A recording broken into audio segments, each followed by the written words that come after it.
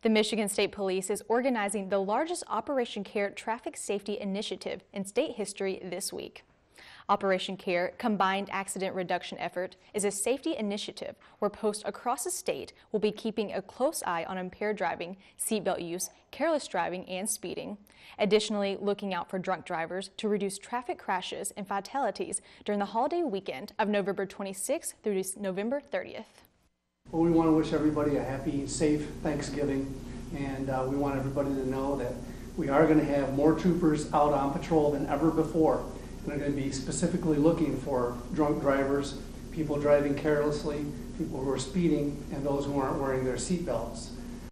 Michigan State Police are asking that you designate a sober driver if you are attending a party over the holiday weekend that you can celebrate responsibly.